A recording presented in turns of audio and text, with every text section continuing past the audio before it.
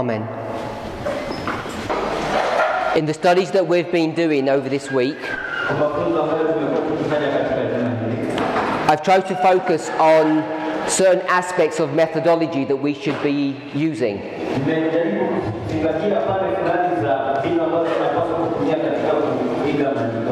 So if I were just to say parables, I hope you can see now that's an oversimplification of the subject.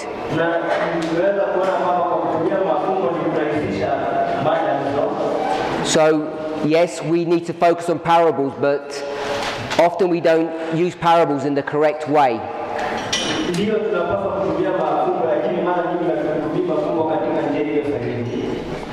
So we spoke about parables, and we also spoke about trying to create a story that would help ensure that what we're teaching has some consistency.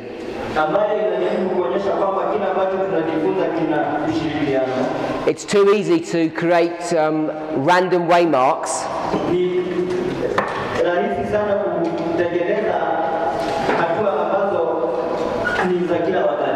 and still make something look accurate, when indeed it may be wrong. So we did all of that through the book of Joel, and then we looked at why we even discussed the subject of prophecy,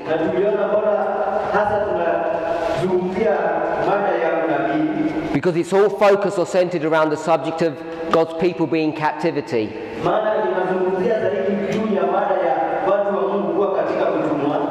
We discussed how the natural stories of captivity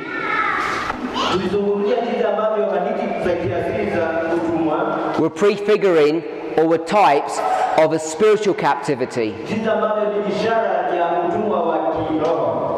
And spiritual captivity is basically being in the bondage of Satan.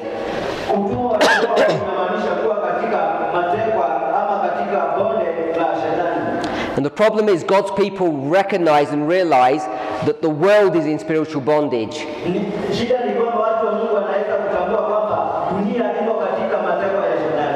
But what we're not willing to see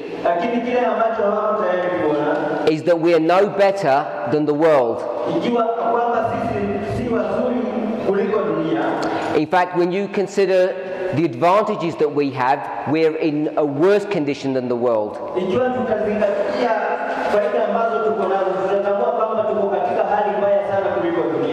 And I don't think we could encapsulate that thought in a better way than Paul does.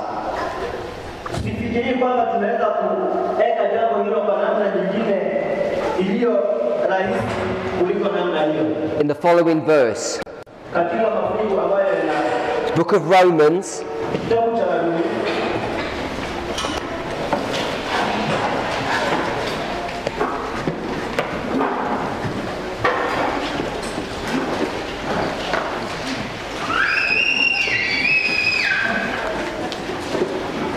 we'll go to Romans chapter 3.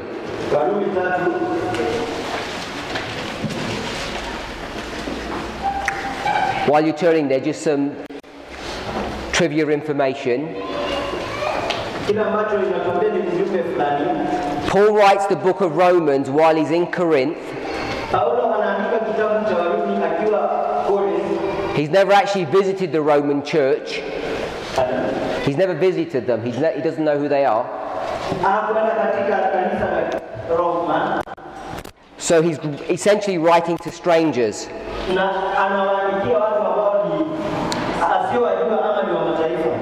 And in chapter 3 he comes to this remarkable conclusion.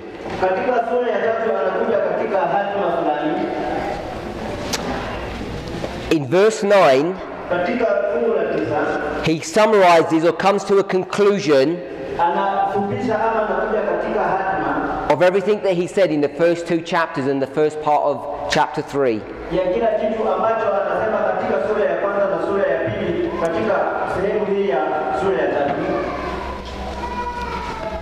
To try to understand the context, in verse 1 he asks a question, it's a rhetorical question. Is there any advantage in being a Jew compared to being a Gentile? And his answer in verse 2 is yes. What advantage then hath the Jew, or what profit is there of circumcision? Much every way, chiefly because that unto them were committed the oracles of God.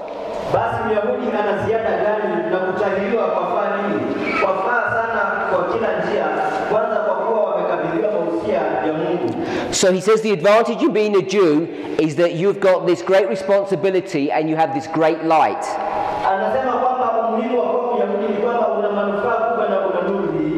But then if you jump over to verse 9, he asks another rhetorical question. Is there any advantage in being a Jew? But he expresses it this way. Are we better than the Gentiles? And he says no, because we've already proved that everyone is under sin. So verse 9 says, what then? Are we better than they? No, in no wise. For we have before proved, both Jew and Gentiles, that they are all under sin.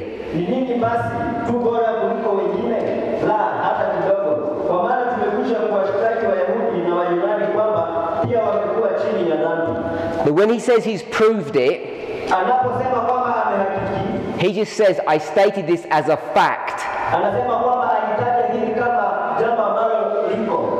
Now, this truth that I guess many people would agree with, because they tend to want to spiritualize or moralize this,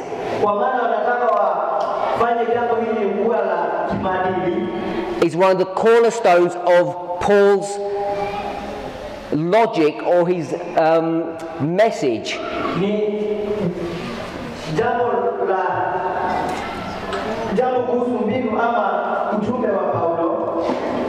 And his message is this, that in his history there are two churches, there are two groups, if you like. And let's try and explain that in his own language using a different model. So let's go to the book of Galatians. As you're turning there, we'll review what we said about Romans 3. He says, whether you're a Jew or a Gentile, it makes no difference. Because you're in the same condition. You're in sin. And what we tend to do today when we read Romans, we tend to bring it down to the individual level. And what we don't want to recognize is that Paul is dealing with this at a corporate level.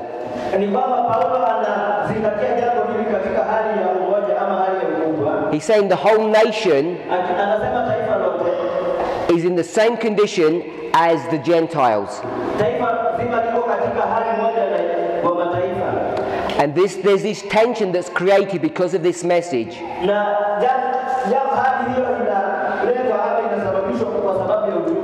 Now we spoke about this yesterday when we spoke about the work of John. When we saw those two parallel kingdoms or movements.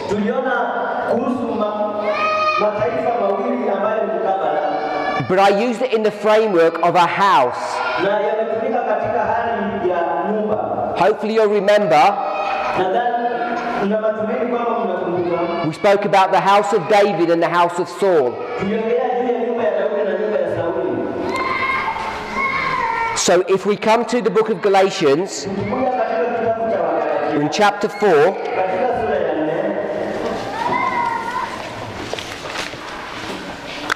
Paul is going to develop this argument further about the condition of the church.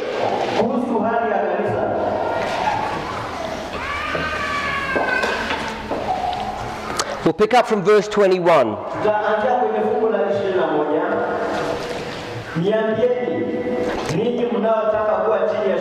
Don't read yet. What we're about to do is we're going to see Paul develop a number of parallel thoughts or ideas.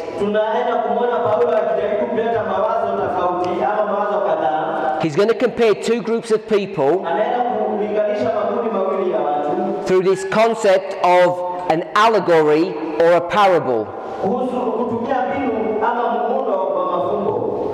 And he'll develop them point by point until he gets to his climax. So it's going to begin with Abraham and end with Jerusalem. So in verse 21, he speaks about those people who desire to be under the law or under its control.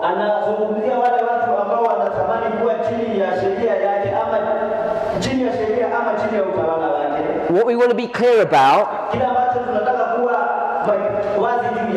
that he's speaking to the people that are in the movement.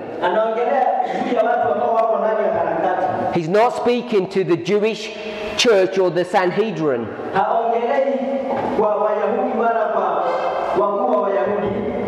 He's speaking about those disciples who have followed after Christ.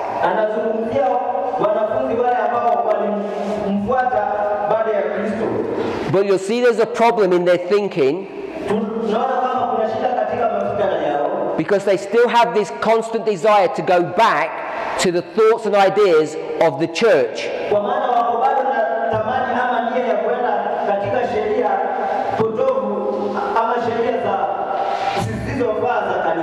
And that church is under sin,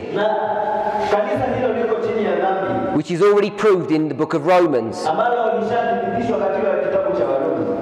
So after making this statement in verse 21, this question, he asks them something. He says, do you not hear the law? Are you not familiar with Old Testament history?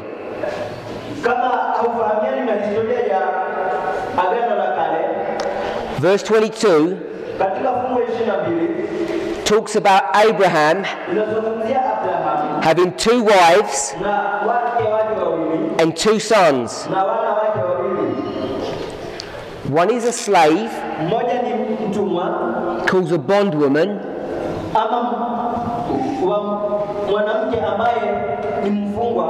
and the other one is free.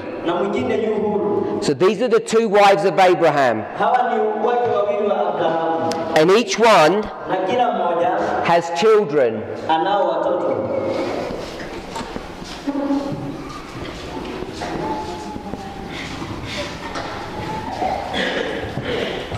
So I want to suggest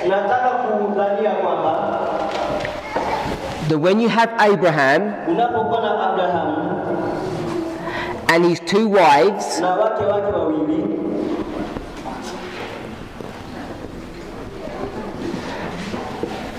that he's using a parable, hopefully we'll all understand,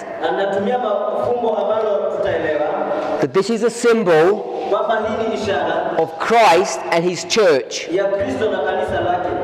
That's what that marriage is symbolizing. So you see a situation where Christ has got 2 wives and they're there at the same time, and we all know that's illegal. It's against the law to have 2 wives at the same time. And Paul brings this subject up in Romans chapter 7. But in Romans 7 it's the other way round.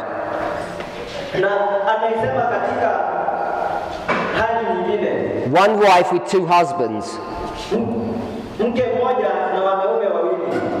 So we can parallel this concept of one wife having two husbands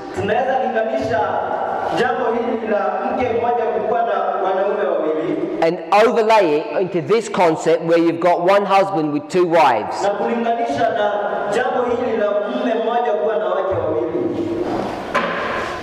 When we talk about children, I want to suggest that based upon the principle that you find in Exodus chapter 20,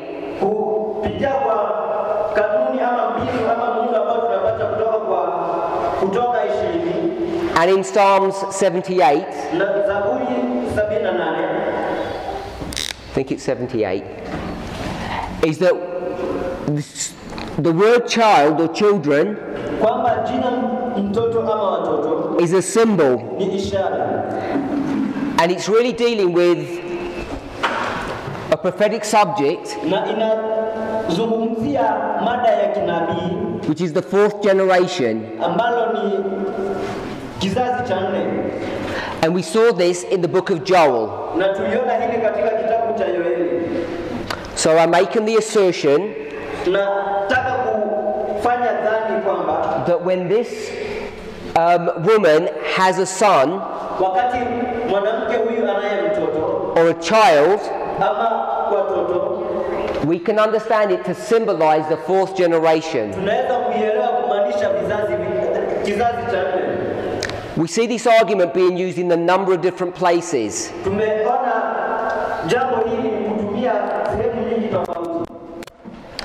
give you another place where we see this. Keep your hands in Galatians. Turn to the book of Matthew.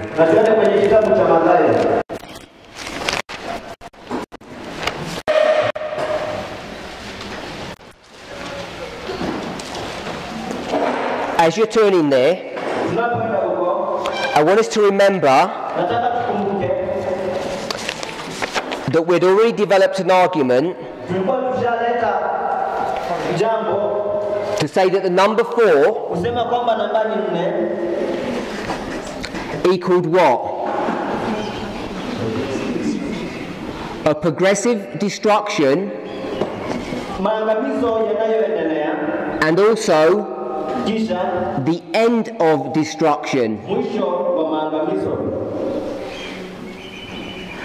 Hopefully we remember that.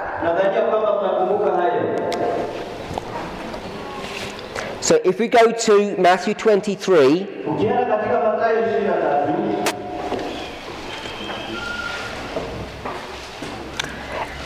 and yesterday evening we mentioned Matthew 23.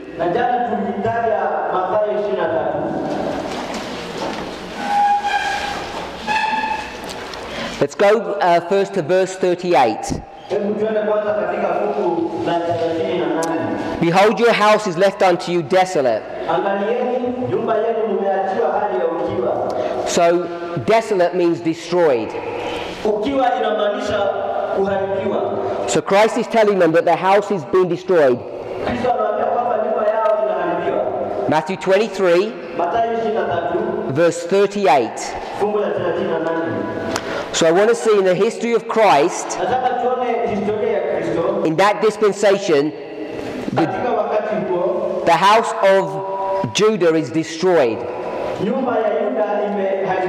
We might call it the house of Israel or the Jews. And if you turn back to verse 30, this is what the Jews would say. So Jesus is quoting them. If we had been in the days of our fathers, we would not have been partakers with them in the blood of the prophets.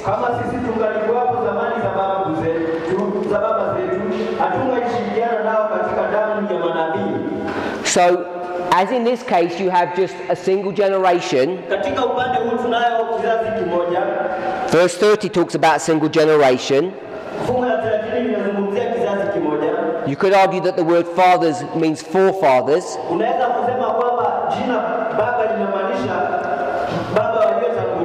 But I'm saying that in the context it just says fathers and children. And in verse 31, Jesus responds and says, "Wherefore ye be witnesses unto yourselves that ye are the children of them which killed the prophets."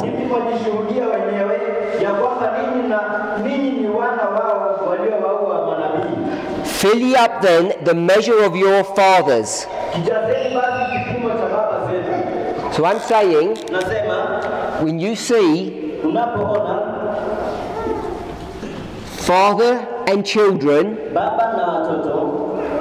you have a dynamic where the children are going to do what?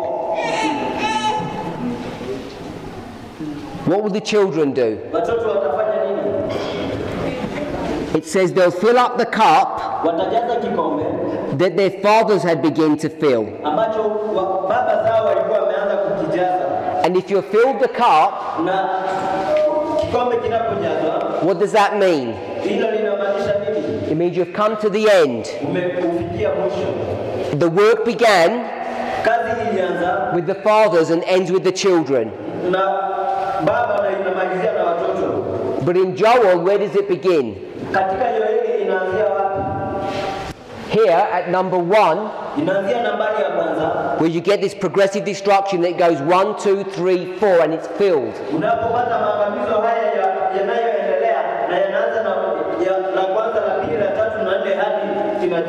So I want us to see that in Matthew 23, it says father and children, the fathers begin to fill and the children complete the work. So children becomes a symbol of the 4th generation, or the end. Hopefully we're okay with that concept. So coming back to Galatians, when Paul begins to introduce the subject of sons or children, what is he dealing with? He's not just dealing with the 2 boys. What are their names, by the way?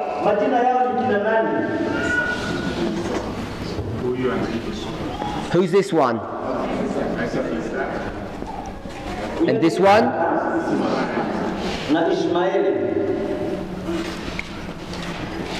So Isaac and Ishmael. But I want to suggest that in the context of what Paul is trying to describe, it's a present tense experience. Because that's what an allegory or a parable is. So this is the church today, and the children is also a symbol of the church today. And we're getting the concept of today from this 4th generation or the end.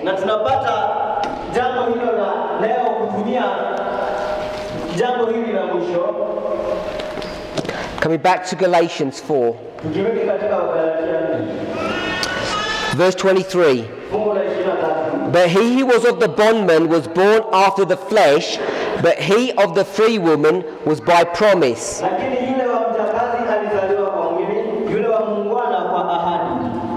So this is flesh, and this is promise. What does flesh mean?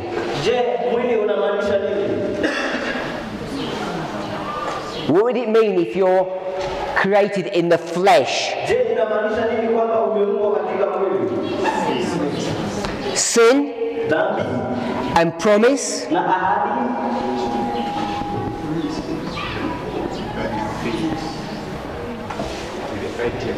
Righteous.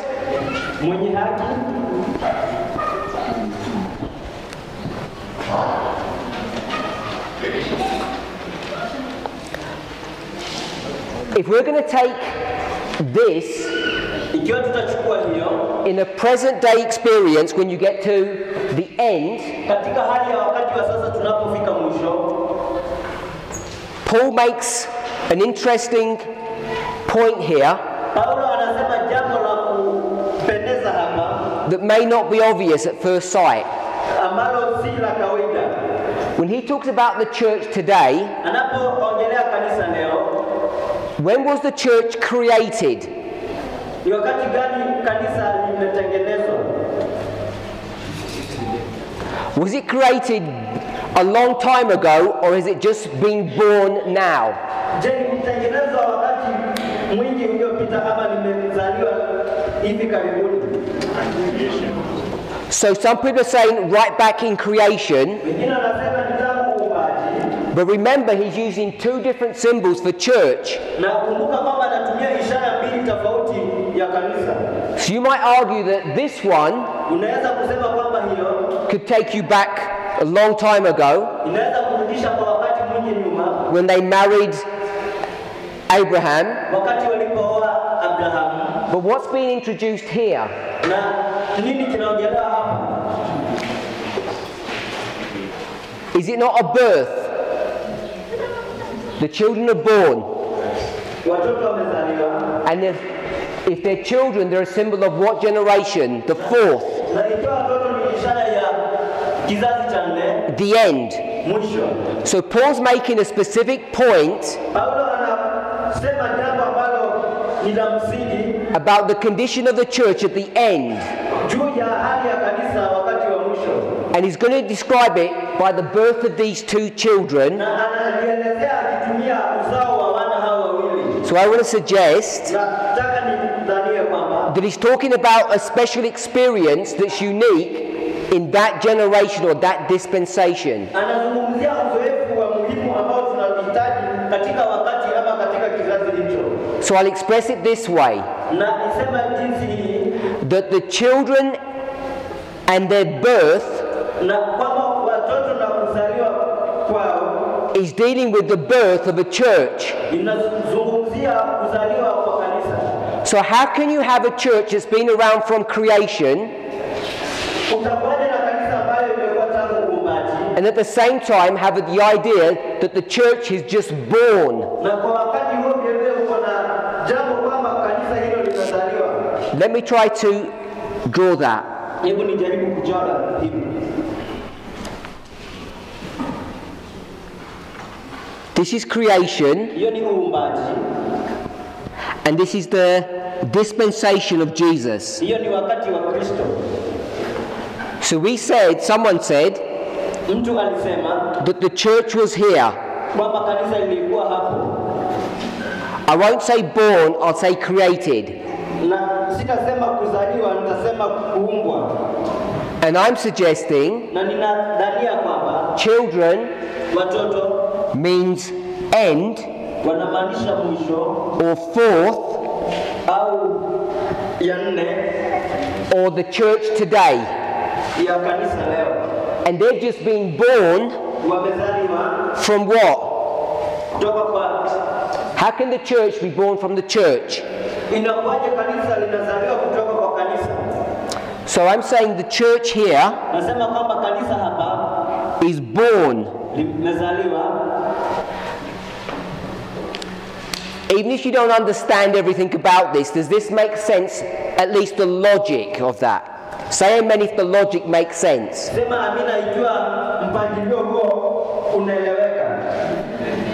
Okay, so very few people. Ni watu wachache sana.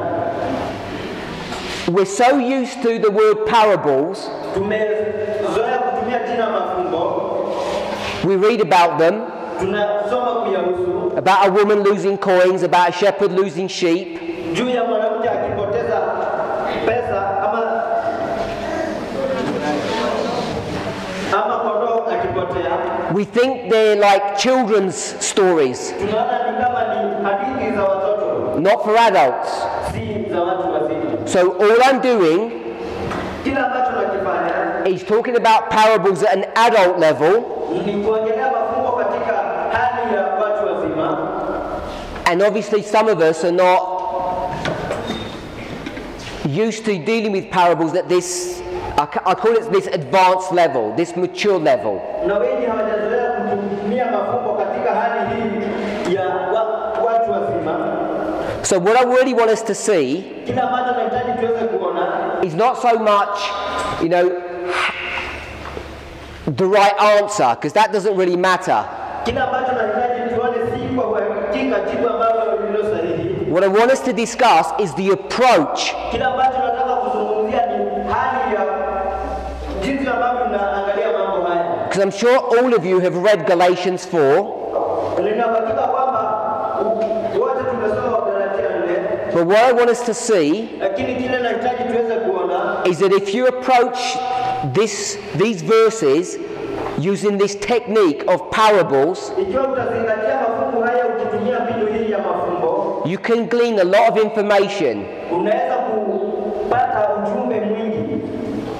We're not making it up. I'm not inventing it. It's not my logic. We're not going to the spirit of prophecy.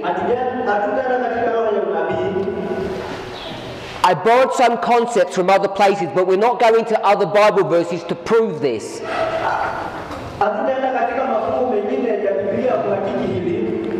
I'm just trying to stay in the verses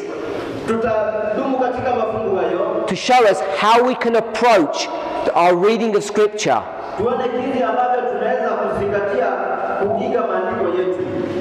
Okay, so if you understand what I'm doing and why I'm doing it,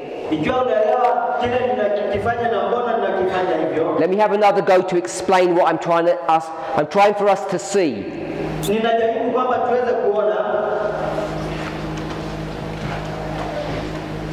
Paul in the book of Romans says the church and the world are in exactly the same situation.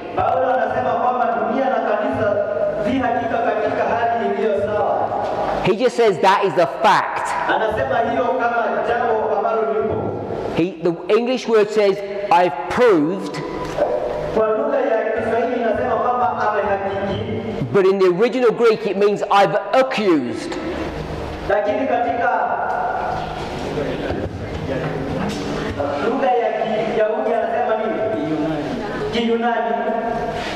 Or charged.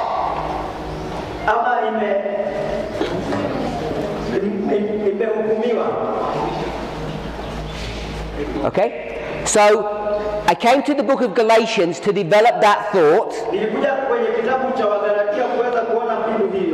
And he has Abraham with 2 wives, 2 sons. One was born of flesh, one of promise. And my brother told me that flesh means sin. And if this is a symbol of Christ marrying his church, we know this is all about the church.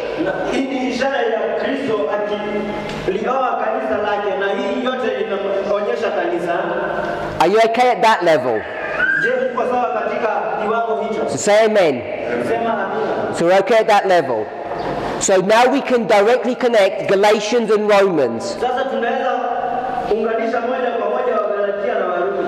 The Jewish church is in sin. Romans 3. Ishmael is born in sin. Galatians 4. Are we okay with that? Yes. Say amen if you're okay. So if Galatians says the Jewish nation is in sin,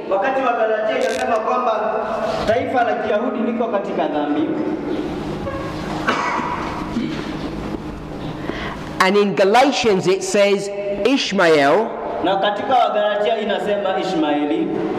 is in sin, we know these are the same. Therefore what? We know that the Jews and Ishmael are the same. Are we okay with that? That's just proof texting.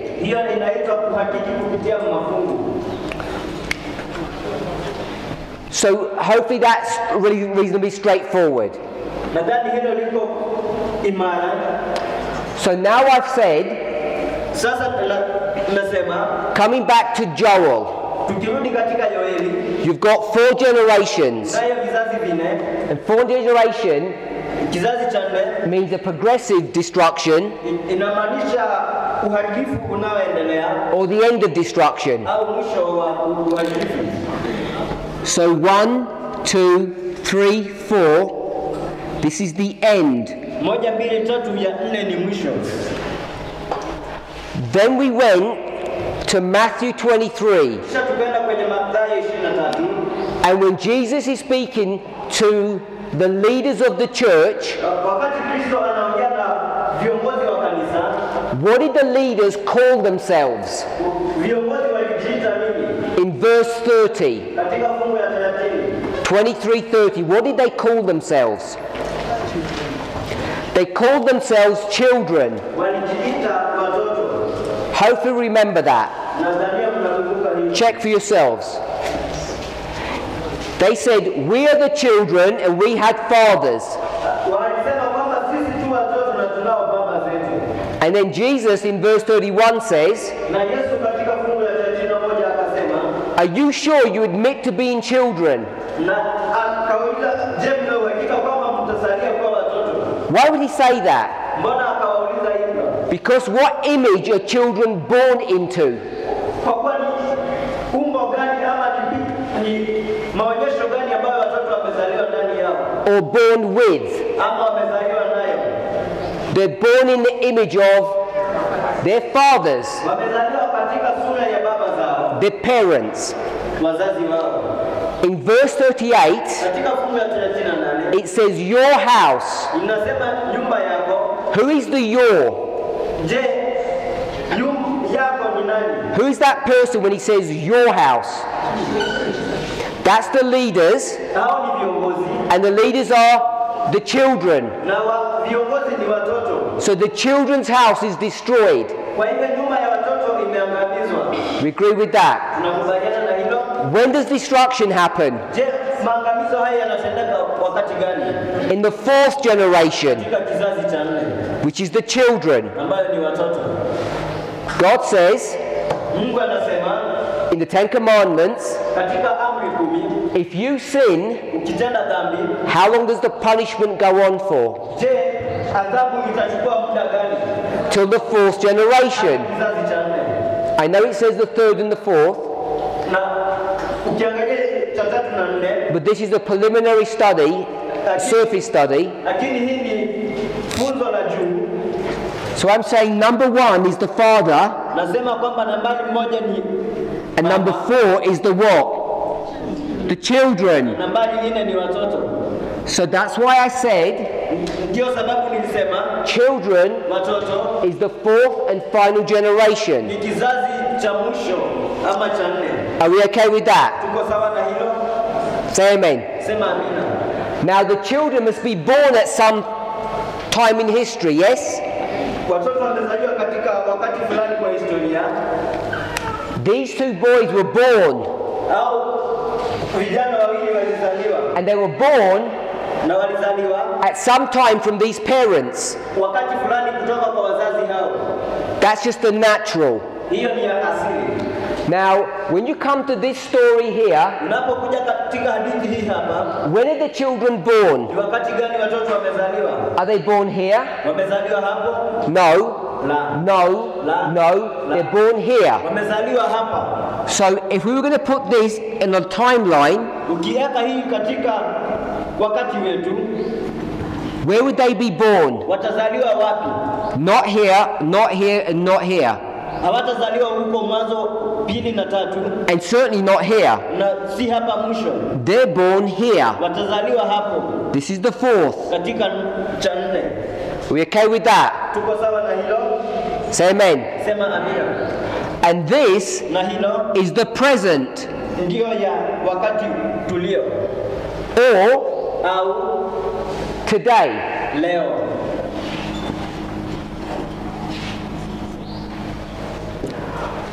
What can cause us difficulties Kile ambacho kinaleta hukumu is that parables, ni mafumbo, even though they're very simple like this, ikiwa hata yako rahisi have multiple layers of thought. yanayo mawazo mengi. Who comes first? Nani anakuja wa kwanza? The mother church or the children church? Kanisa mama ama kanisa la watoto? The mother does. But he's trying to tell us that the mother church anajaribu kutuambia kwamba kanisa mama is here as well. Lipo hata wakati wa sasa. And we know that in real life. Na tunajua hilo. The mothers were there at the same time. Na mama na watoto wapo katika wakati mmoja. So if we take this concept, tukichukua wazo hilo, which church would this be? Kanisa hilo litakuwa ni kanisa gani? This would be the mother. Litakuwa mama. And this one? Na hilo? This would be the children. Litakuwa watoto. Are we okay with that now? Tuko sawa na hilo sasa? And we know tunajua that the children are born sometime after the mothers. Watoto wanazaliwa muda fulani baada ya kwa mama. Are we okay with that? Tuko sawa na hilo? Say amen. Sema amina. Because there are more people now. Watu ni wengi sasa. When I give you the answer, you'll probably say that was deliberately more complicated than you needed to make it. But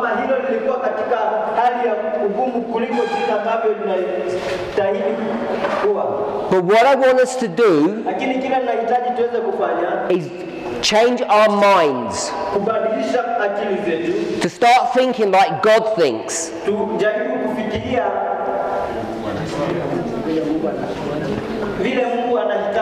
The Bible says, let this mind be in you, which God gave to Jesus. Jesus thinks in a certain way. And what way is that? It's parables. It's not just being a nice man. So we tend to moralize that verse. And we say, think like Jesus thinks. Be nice to people. But I've read Bible verses where Jesus swears at people. I've read Bible verses where he swears at people.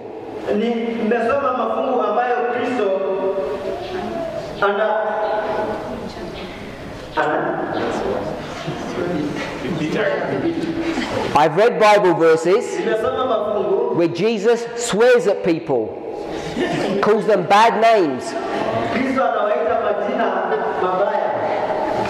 If I pointed to one of my sisters and called her a daughter of Satan,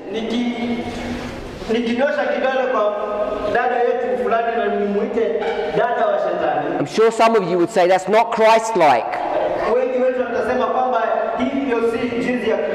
I'd say it's not. But it's Baptist-like. And if he's the greatest prophet and he can do that, why can't I? So I want to suggest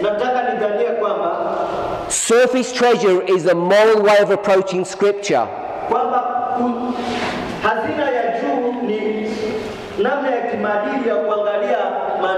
But our brother took us to Proverbs 25 verse 2.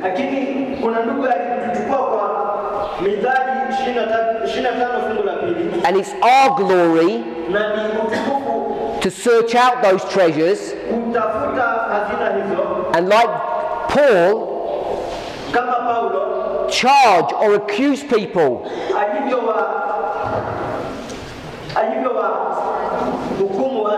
Not based upon their morality, but based upon the prophecy. So when he talks about having the mind of Christ, this is the mind of parable teaching.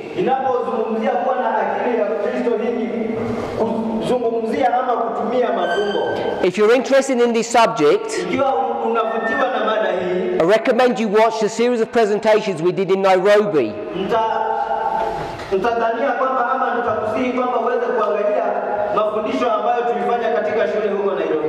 All of us are familiar that Paul says we're supposed to be living epistles.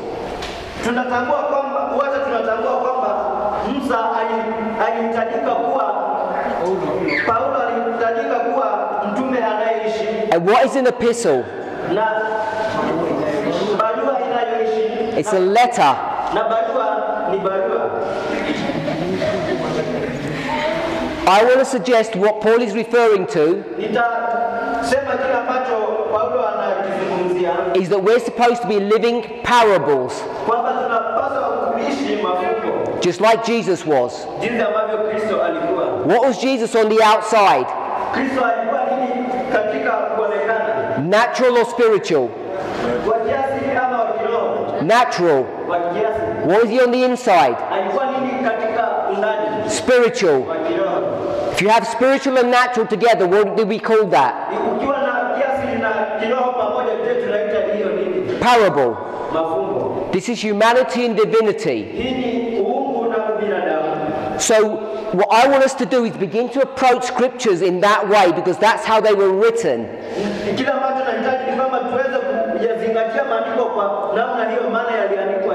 Okay, so now for the explanation. There's been one church from the very beginning of Earth's history.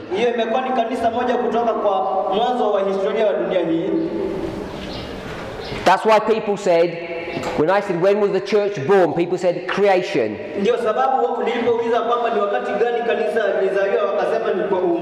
But the parable is teaching something different. For a start, how many churches do you have in this model?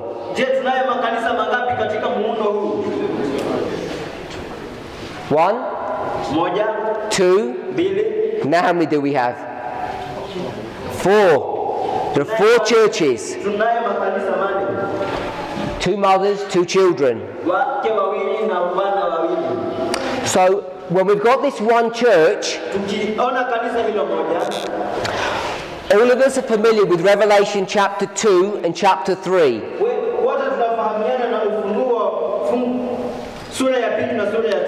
How many churches are there in those chapters? So it's a trick question, because you could answer 1 and get the right answer, or say 7 and still get the right answer. Okay, so now can we see how we can have a church being born long after creation? Yes? Because it's dealing with one church, but it's discussing the church through its different dispensations. Now, as Adventists, all of us should be sure that when we take these 7 churches of Revelation,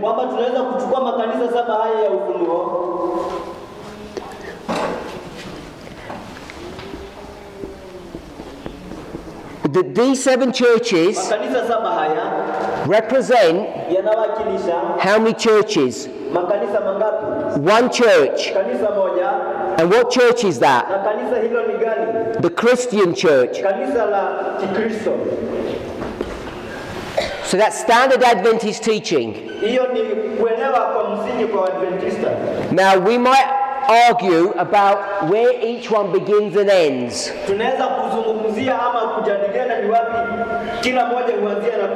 But one thing that we all agree on is that number 1, Ephesus, and number 7, Laodicea, that this is the disciples, and this is the SDA church. Everybody knows that. We may argue about the churches in between.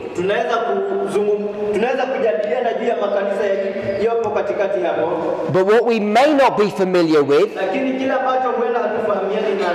is that the church didn't begin in the time of Christ. The church has been around long before. awali. And we might want to pick up the church Na tunaweza kufanya kanisa not from creation, si kutoka kwa uumbaji, but from the Jewish nation. lakini kutoka kwa taifa la Wayahudi. So I'll take this out, Toa hiyo, and I'm going to say when the Jews began, nitasema wakati Wayahudi walianza, or ancient Israel. ama Israeli ya kale. And we could mark that from Moses. Tunaweza kuweka hiyo kutoka kwa Musa. And when did the Jewish church end? Na kanisa la Kiyahudi lilisha wakati gani? In the history of Christ. Katika historia ya Kristo. I think we're all familiar with that. Nadhani tunafahamiana na hilo. Now once you can see that, Mwanzo unapoona hilo, you can make many applications to confirm that this concept is correct. unaweza kufanya matumizi mengi ili uweze kuhakiki kwamba jambo hili ni sahihi. So I just want to make one application. Nataka kufanya matumizi moja. Perhaps one of the overarching symbols of Laodicea Ishara moja ya Laodikia is that they're blind. ni kwamba wana upofu. And who's blind Na ni nani aliye na upofu? in Laodicea? Ni Laodikia. Everyone. Kila mmoja. The leadership Uongozi and the laity. na waliomo ndani yake. We all agree with that? Tunakubaliana na hilo? It's taken straight out of Revelation chapter 3. Lione kimoja kutoka kwenye Ufunuo 3. So if we go to Matthew chapter 15, Tukienda kwenye Mathayo sura ya 15.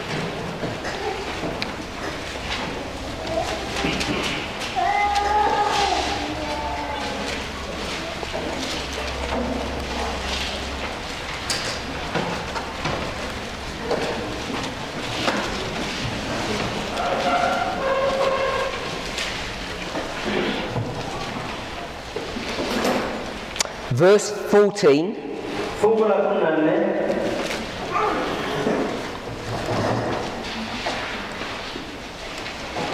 go ahead and read that. Waacheni hao ni viongozi vipofu wa vipofu, na kipofu akimwongoza kipofu mwenzake, watatumbukia shimoni wote wawili. So it says here Inasema kwamba that the leaders are blind, viongozi wa vipofu, and who are they leading? na wanaongoza kina nani? They're leading other blind people. Wanaongoza watu wanaongoza vipofu. You can see the same passage Unaweza ona nukuu kama hiyo in Luke 6:39. katika Luka 6 fungu la 39. So Luke 6:39 and Matthew 15:14 are the same. Luka 6:39 na Mathayo 15 fungu la 14 ni moja. So this passage teaches us Nukuu hii inatufunza kwamba that the leadership are blind in the time of Christ, and so is the laity. kwamba uongozi ama viongozi walikuwa vipofu wakati wa Kristo, pia na waliokuwamo ndani yake. So I want to suggest, Kila ambacho nataka ni dhanie, and this is just a very simple proof, it's a preliminary proof, na hii ni hakiki tu rahisi, to show that the church in the time of Christ is Laodicea. kuonyesha kwamba kanisa katika kipindi cha Kristo ni Laodikia. It has that experience. Linalo uzoefu huo. So once we can see that, Mwanzo tunapoweza kuona hilo, I want to come back to this story. nataka nirejee katika hadithi hii. It's going to teach us many things. Itatufunza mambo mengi. First of all, which child is born first? Kwanza ni mtoto gani anazaliwa wa kwanza? Ishmael. Ishmaeli. So if we were to do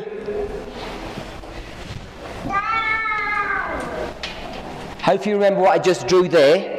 Nadhani mnakumbuka kilichokuwa kimechorwa hapo. I'll redraw it up here like this. Na kuchora hapo hivyo. The fourth generation Kizazi cha 4 has a singular starting point. linalo mwanzo mmoja. Are these sons living at the same time? Je, watoto hao wanaishi katika kipindi moja? Yes, they're brothers. Ishmael Ishmaeli is born before Isaac. anazaliwa mbele ya Isaka. So here's Isaac and here's Ishmael. Hapa juu Isaka na Ishmaeli.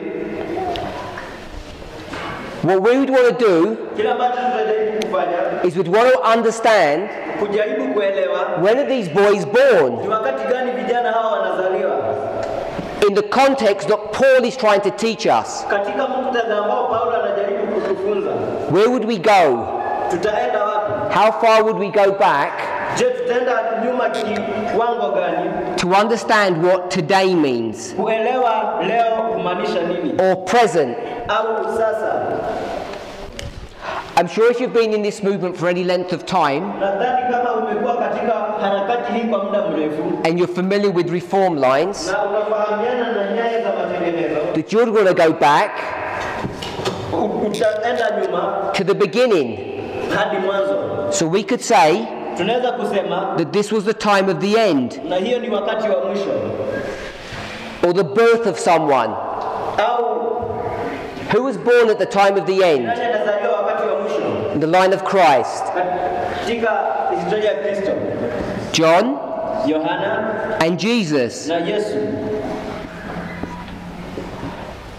And if this is correct, Na ikiwa hii ni sawa, correct application, matumizi yaliyo sawa, I'm suggesting that it is, na dhania kwamba, that you know Ishmael is before. je, unatambua kwamba Ishmaeli yu kabla? So the fourth generation Kizazi cha nne begins before the time of the end. kinaanza kabla ya wakati wa mwisho.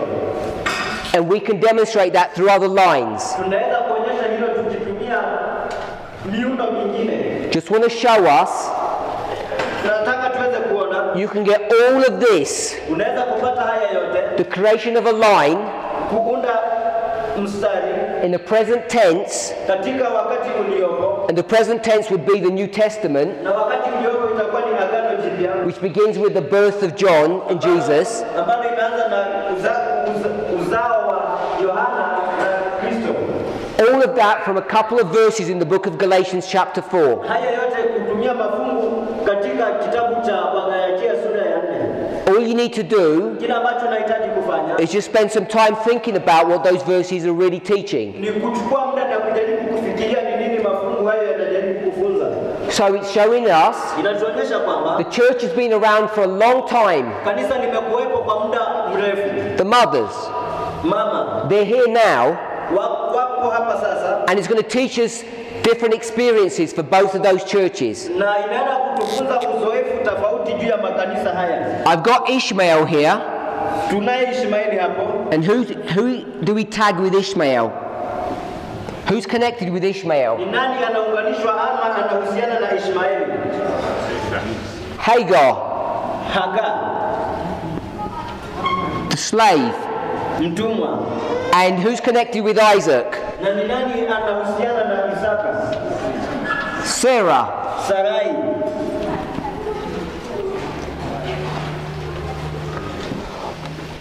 What is the one singular characteristics we have about the slave? Je, tunayo jambo moja la msingi ni kuhusu mtumwa ni nini? That Paul gives us. Ambalo Paulo anatupatia. Bondage. Yu katika utumwa. And the free, Na aliye huru, I just will say that they're free. wako huru. Ishmael does what? Ishmaeli anafanya nini? Persecute. Anaangamiza. So what we can do Kile ambacho tunaweza kufanya is we can show ni kuonyesha that there's this bondage kwamba hiyo ni utumwa and this persecution. na ni kuangamiza. And this persecution Na kuangamiza huko begins before the time of the end. unaanza kabla ya wakati wa mwisho. And Isaac Na Isaka is going to be persecuted. ataangamizwa, atateswa. But the church is also free. Kanisa li huru. All of that can be gleaned from these simple parables. Na haya yote yanaweza kuonekana kutoka mafungo haya rahisi. These people are in sin, Watu hao wako katika dhambi. and these people are righteous. Hao watu ni wenye haki. So can you see how Paul, with subtlety but with precision and cleverness, introduces a simple model Unaweza kuona jinsi ambavyo Paulo anatumia mbinu ama anatumia mafumbo rahisi. A simple family tree. Kupitia kwa mwili ama mfumo wa familia. And he can teach us so much truth. Na anajaribu kutufunza kweli mwingi. When you realize unapotambua that they're both dealing with the church. Kwamba wote wanazungumzia kanisa. And there's one more. Na kuna jambo moja. It's already here. Li hapa. But you have two churches at the same time. Lakini unayo makanisa mawili katika kipindi kimoja. We said 4. Tuliona hivyo. But what we've really got is two churches. Makanisa mawili. That are in tension or conflict with one another. Wako katika hali ya mfarakano kati ya wao kwa wao. And we know that they're born here. Kwamba wamezaliwa hapo. Not at the very beginning of the story. Si mwanzo wa hadithi. And this concept of being born or coming to existence na jambo hili la kuzaliwa au kukuja katika uwepo is showing us inatuonyesha that when we take these churches tunapochukua makanisa hayo and that we've just used them sequentially one after the other, tunapoyatumia moja baada ya nyingine, that must be incorrect. Kwamba hiyo haitakuwa sawa. That by the time you come to the 7th church, wakati unapofika katika kanisa la 7, which is Laodicea, a church that's in bondage. Kanisa ambalo liko katika utumwa. Do we know they're in bondage? Je, mnajua kwamba liko katika utumwa? We do. Tunajua. John says Yohana anasema they're the sons of Satan. Wao ni watoto wa shetani. Jesus says Kristo anasema they're the sons of murderers. Wao ni watoto wa muuaji. That there must be another church in that history. And what we would have to do, we'd have to work out which church is that. Which one do we want to pick? So I want to just show this picture work in a slightly different way.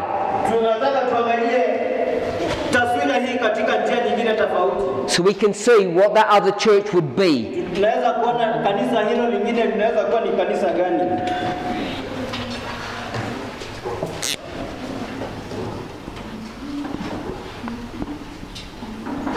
All of us are supposed to be teachers. I've mentioned this before, but we should never tire of hearing this. It's our responsibility to take complex ideas and simplify them.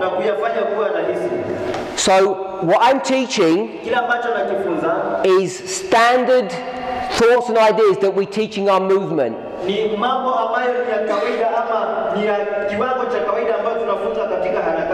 We could have done this using Ezekiel 37.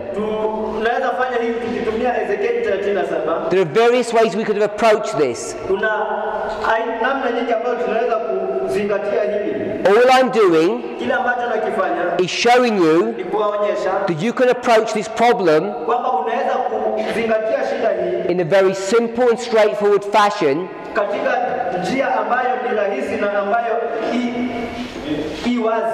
that you don't have to be a mental gymnast to do this work.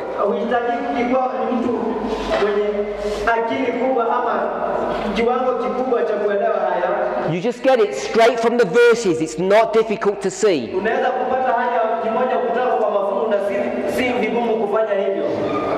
And so if we can find it in this chapter,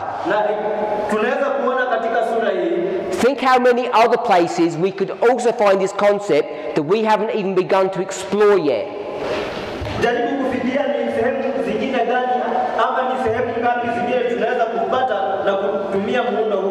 We should be bending our energies not to make the message complicated, but to make it simple. Having said that, if this is number 7 for the Jewish dispensation, and I'm going to call this ancient Israel.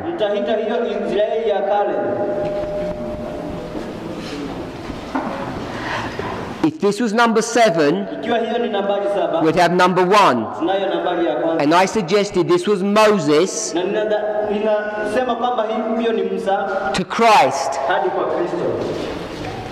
And if you're interested Ikiwa unavutiwa to develop this idea, kuzingatia jambo hili, you could go to the book of Hebrews. unaweza kwenda kwenye kitabu cha Waebrania. Because in the book of Hebrews, Kitabu cha Waebrania, what is Paul going to do? Paulo atafanya nini?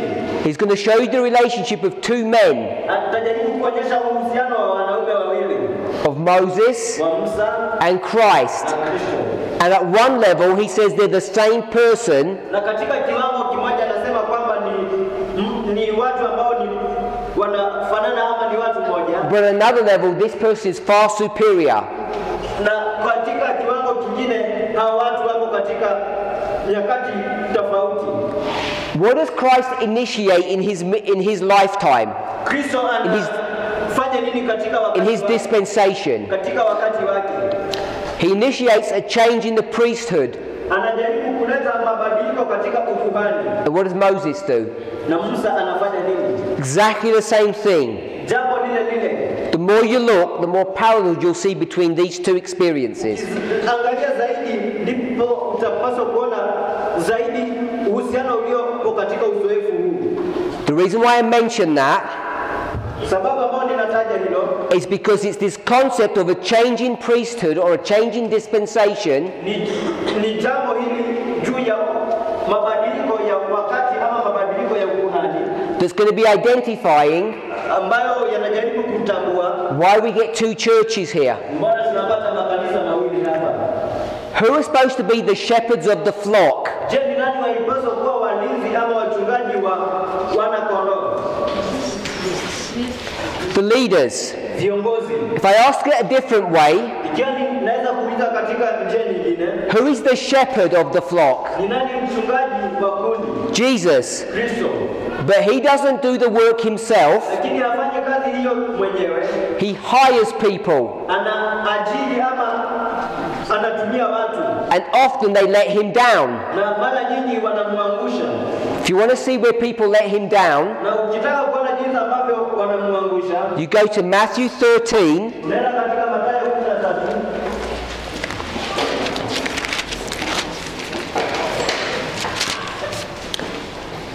And it's brought to view in verse 25. Katika fungu la 25. It says, men slept. Anasema lakini watu walipolala. Matthew 13:25. Mathayo 13:25. And those men were supposed to be awake. Na watu hao walihitajika kuwa wameamka. The Son of Man, Jesus, has left these people in charge.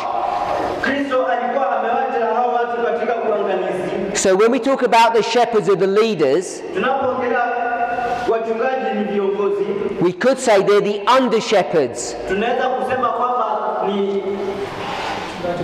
wachungaji wadogo. The hired shepherds. Wachungaji ambao wameweza kukombolea ama ambao wameweza Kristo anawatumia. Jeremiah speaks about these people in chapter 23, which we're not going to read. Yeremia anazungumzia jambo hili katika sura ya 23. But if we're okay with the concept Lakini ikiwa uko sawa na muundo huo, that the leadership of the church are the shepherds, kwamba uongozi wa kanisa ni wachungaji, let's go to Matthew 10. hebu tuweze kwenda katika Mathayo 10.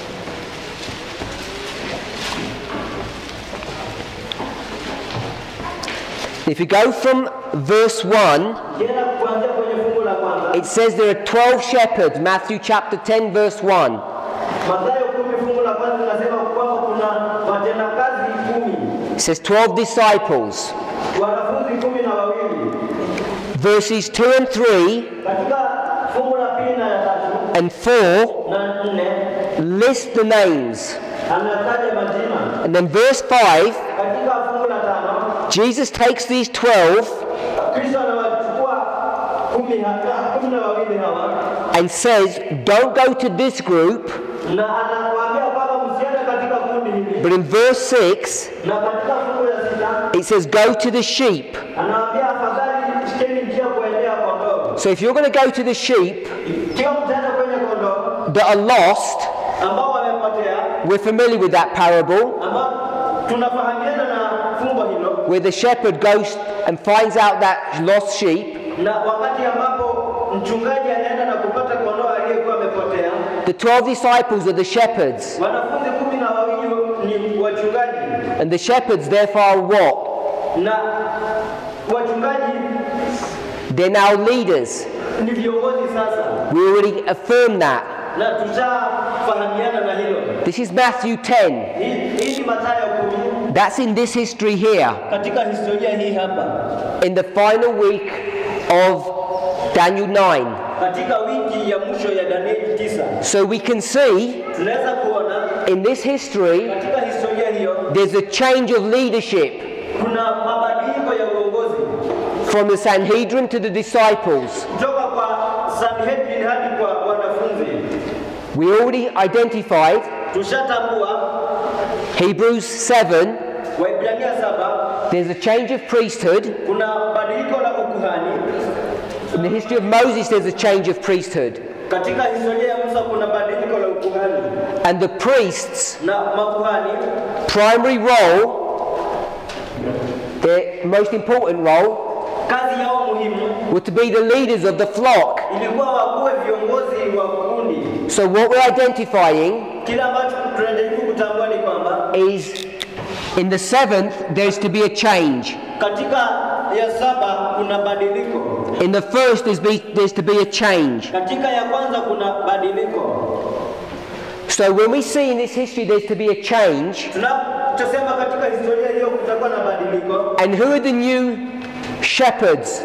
Na wachungaji wapya hawa ni kina nani? It's the disciples. Ni wanafunzi. So this new church here, kanisa mpya hili that's been born here ambalo limezaliwa hapo at the time of the end, katika wakati wa mwisho, is the beginning of the Christian church, ni mwanzo wa kanisa la Kristo, which is number 1, ambalo ni nambari ya kwanza, leading all the way to number 7. hatua hizo zote hadi ya 7. And you can see unaweza kuona in the first church there's a change, katika kanisa la kwanza kuna badiliko, identifying a change at number 1, kuonyesha badiliko la kwanza, and also that there's a change at number 7. pia kuna badiliko katika nambari ya 7. So we saw tuliona very simply from Galatians 4, rahisi tuliona kutoka Wagalatia 4, you've got 2 mothers and 2 children. kuna wake wawili na wana wawili. The children mark a birth of church.